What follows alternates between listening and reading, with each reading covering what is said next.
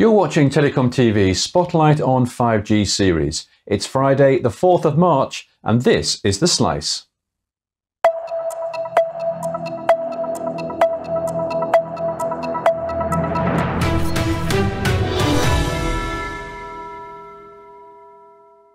Hello, I'm Guy Daniels, Director of Content for TelecomTV, and welcome to this extra helping of The Slice, our news and analysis programme at the end of MWC 22 in Barcelona.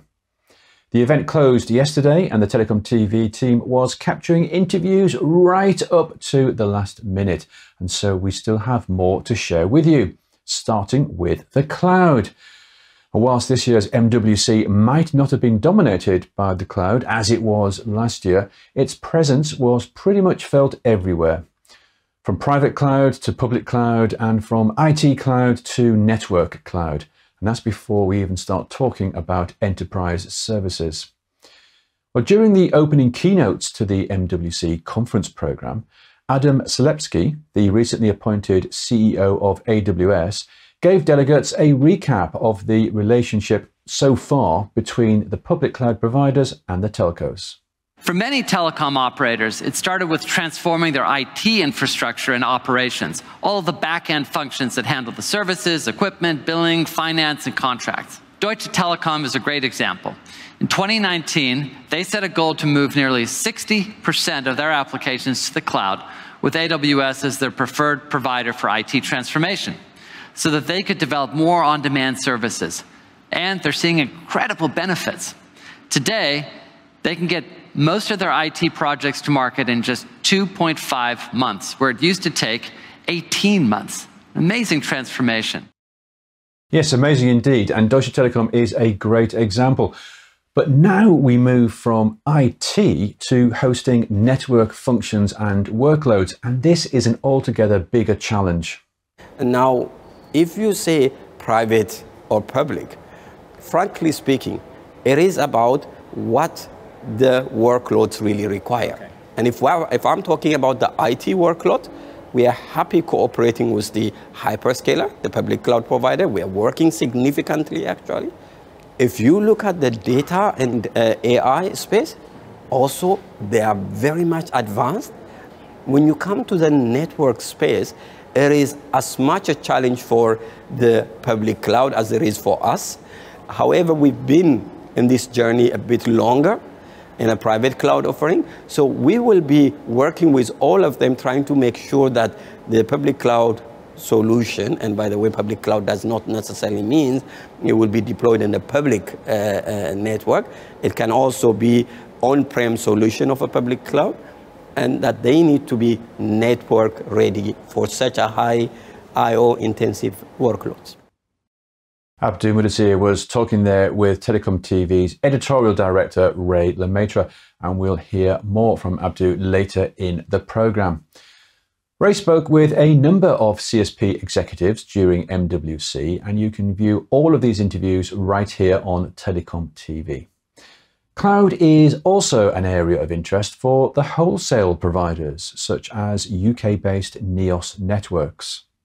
Cloud is absolutely where the mobile network operators need to go, but it's hugely complex for them to get there. So I'm looking at that. I'm looking at what can the cloud help them do. Network slicing as a network technology is not new, but it's still developing to be exactly what we need it to be. That in itself will help the business case for the mobile network operators where they need to densify their cell sites. Now, we mentioned back in our first show on Monday that Ericsson has been rather quiet this year. The mobile vendor shelved its regular Monday morning major press conference, perhaps understandable given the leak about alleged historical business practices, which is sure to dog the company for some time yet. However, CEO Börje Ekholm did make an appearance at Qualcomm's press conference and used the opportunity to stress the close relationship between the two partners, promising it will continue well into the era of 5G advanced and beyond. I would say we are today only at the beginning of 5G, and we are here to reaffirm our commitment to drive the 5G ecosystem and innovate together, where we do more together. And I would say we lead the 5G evolution towards 6G, but we're also working together to shape and scope 5G Advanced. And that's going to proliferate 5G into virtually every device and use case very shortly thereafter. And one thing is for sure, together, Ericsson and Qualcomm, we will remain at the forefront, investing in R&D and innovation ahead of time to deliver limitless connectivity. Well, the key word there was definitely together. How different it was back in the 1990s. The theme of partnerships and ecosystem collaboration was prevalent throughout MWC, as you would perhaps expect. But it's this idea of a broader and stronger ecosystem of vendors and developers that is now finally taking shape, thanks in part to the rise of disaggregation and the opportunity of private networks for enterprise. And it's in the area of private 5G networks that HPE and Intel see potential, but it requires collaboration and specialist domain knowledge. It really calls for an ecosystem to work together. It really calls for some certified and pre-integrated solution, and with really a strong domain knowledge. So we recognize that. We partner with HPE in doing some of the work, such as a lab that we jointly do have together in Fort Collins in US, that really start to say, how do we put a solution, a blueprint together, ready for scale? This is not a case where you can give out, well, here's the equipment and then go at it. You can't just throw that across the wall. So very, very important for HPE, Intel together and bring a holistic group of ecosystem partners and do this blueprint. As Caroline was saying, you cannot just give them a box of tools and then assemble it yourself. It must be prepackaged. It must be optimized from professional services perspective, from a software automation perspective, but also from a hardware footprint, energy usage, and these kind of things. And here we're working together with Intel on AI-powered power management in order to further reduce the cost of deployment. One of the very critical elements here that is going to determine the success of this technology is, of course, the kind of problems we will solve, but also the cost points at which we're able to solve these technology. All of this reflects that the business of telcos is moving from being connectivity providers and towards enhanced connectivity and the provision of digital services. To achieve this, telcos need to continue with their transformation efforts.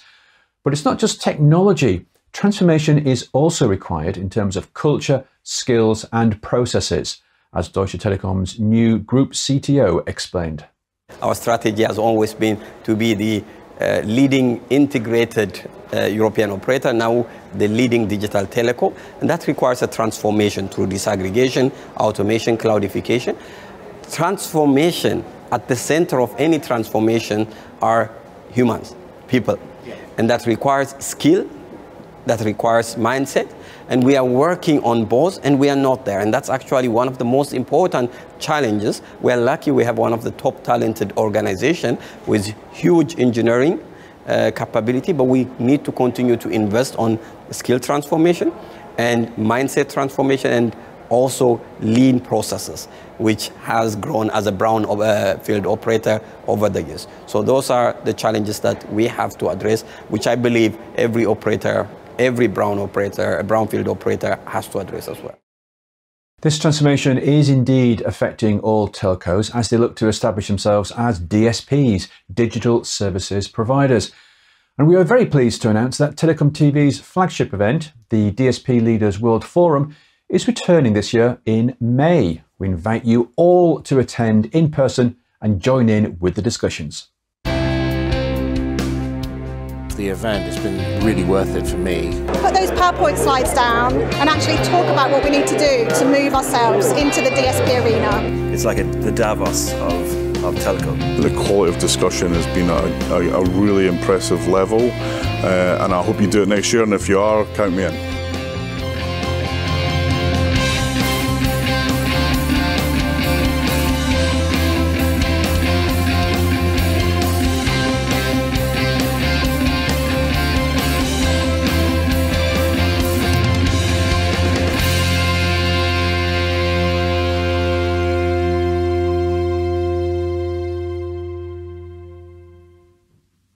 So go ahead, check your calendars. May the 25th and 26th is going to be a terrific couple of days in a stunning venue.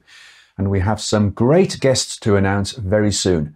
More information can be found on the TelecomTV website. I really do hope you can join us in person, face to face.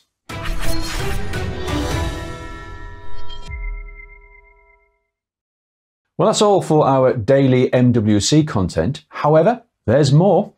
All the interviews, features and panel discussions from this week are available to watch on demand on the TelecomTV website. And next week, we are bringing you 3 more live programmes. Yes, it's the return of the ever-popular after show, and I'll be joined by my colleague Maistre, freshly recovered from his excursions in Barcelona, along with an array of industry guests ready to take your questions about 5G.